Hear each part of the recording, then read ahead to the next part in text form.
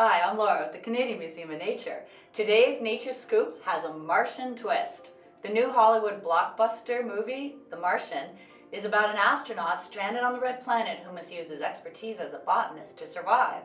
Sound far-fetched? Maybe not.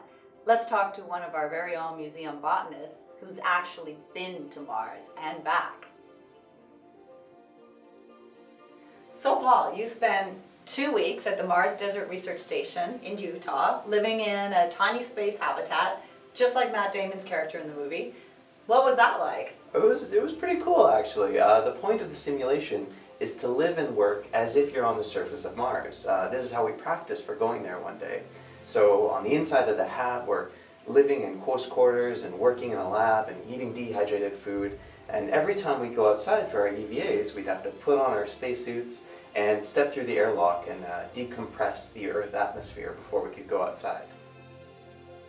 And there was a greenhouse for growing food. That's right.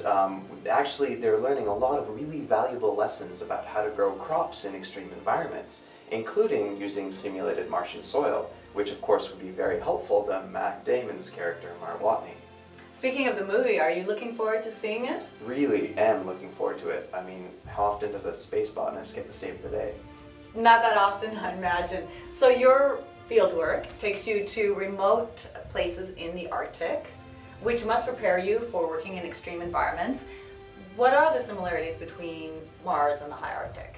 Well, just like Mars, the Canadian high Arctic is cold, dry, and remote. Fortunately for us, it's also got a breathable atmosphere and all the gravity that we are used to.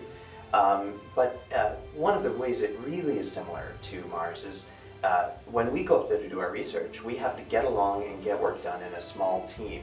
And that's the same psychology that future crews going to Mars will have to use. And of course, that makes it a great dress rehearsal for going to other planets one day. And space agencies know this and use these places as training ground. So would you join a real mission to Mars if you could? Oh, in a heartbeat. Although I think I'd like to come back to Earth one day. This is still a pretty great planet. So this is just another example of how science is cool. And who knows, what may seem like fun, Hollywood-style science fiction may be close to reality in the not-too-distant future. I really hope so.